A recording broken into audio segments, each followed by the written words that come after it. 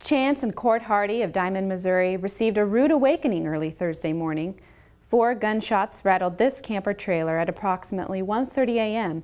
while the two brothers slept outside the American Royal Complex in Kansas City, Missouri, awaiting the 2013 National Junior Angus Show. 3 shots came in through a window, and 1 struck the couch, and 2 exited through the back window of the camper, went all the way through.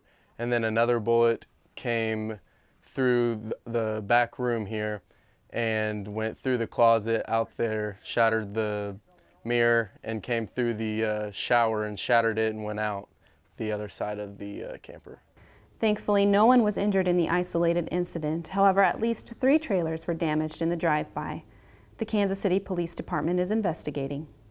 It appears to be an entirely random and isolated incident. We're going to beef up our security. We're adding security moving forward, and we're also moving the location of the camper trailers to another part of our lot, to a more secure part of our lot and away from the general accessibility to the roadways. The American Royal is a longtime establishment here in the historic West Bottoms of Kansas City.